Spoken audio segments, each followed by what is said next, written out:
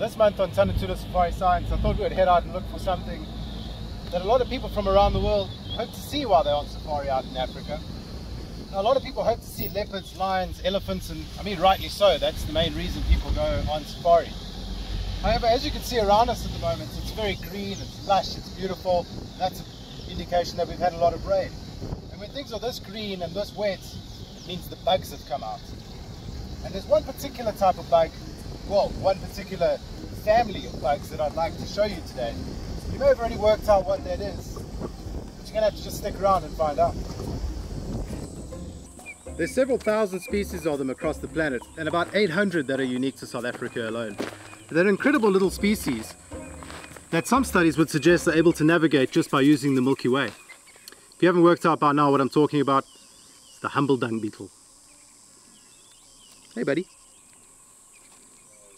Of all those thousands of dung beetles that one might expect to find, they all fit into 4 broad categories. Now the first one is the paracoprid. Now the paracoprid makes his living by burrowing underneath the dung and into the ground, from where he can just climb up, grab the food that he needs and go back underground.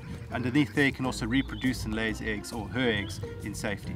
The next one is the endocoprid, and when you get up close and personal with these dung piles, you begin to see a lot of little movement here and there, and those are the endocoprids, the ones that live inside the dung and reproduce inside the dung. The next one, probably the most famous, is the telecoprid.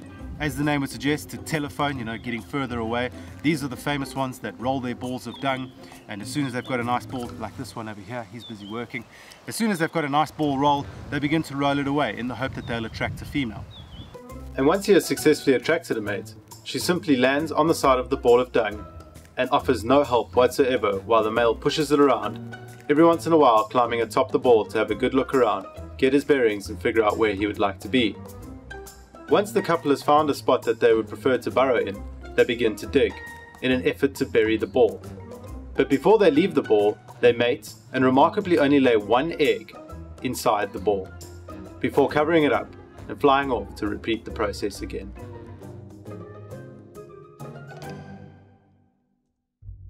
Now, the 4th type of dung beetle is the kleptocoprids. Now these cheeky buggers will rock up out of nowhere and, as the name would suggest, try and steal a telecoprid's beautiful ball of poo. So as you can see, there's a story to be told at every level of this incredible ecosystem, from the big guys all the way to those tiny little guys at the bottom level, even if it is a love story that revolves around a pile of poo. Now maybe if we could show a little bit more respect for that lower level, just like we do for every level, and not drive over piles of elephant dung in the future, as you can destroy an entire micro ecosystem and thousands of insects and dung beetles all in one foul swoop. Now if you have any further questions on dung beetles, what they get up to, how they do it and why they do it, please feel free to drop a comment below and I'll happily get back to you. Until next time, this is Tanda Tula Safari Science. See ya!